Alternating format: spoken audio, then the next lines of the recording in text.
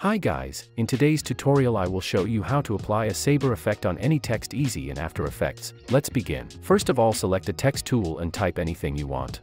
Now make sure to toggle off the text, we won't need it anymore, and then create new solid layer.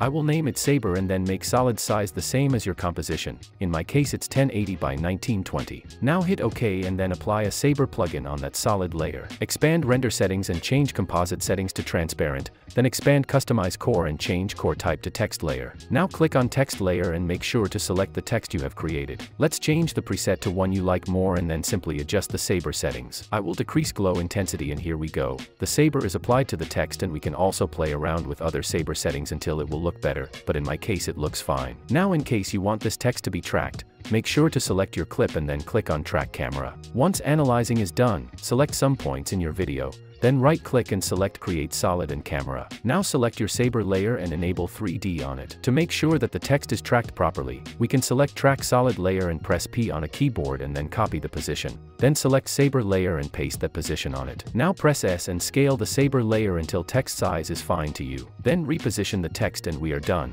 Hope this video was helpful. Thanks for watching and like the video please.